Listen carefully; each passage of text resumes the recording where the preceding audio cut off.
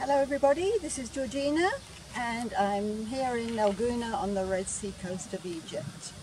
So busy working on Rotary Club of Red Sea Gouna's Birds of the Red Sea project with the wonderful equipment that Canon have sent on loan. So today I'm shooting with the Canon EOS R6 and the Canon 800mm lens.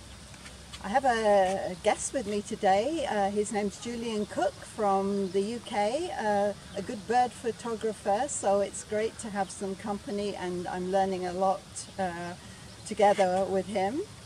So today we're concentrating on the water birds. Nature Conservation Egypt are going to set a date where they're asking everybody all over the country to go out and count the water birds, whether they're migrating or wintering here or resident birds.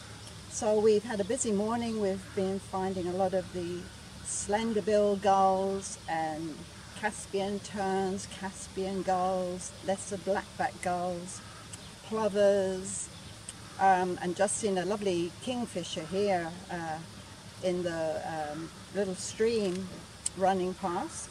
So the Canon 800mm is perfect for zooming in close without disturbing the birds. I've been using this equipment for about a couple of months now. There's still a lot for me to learn.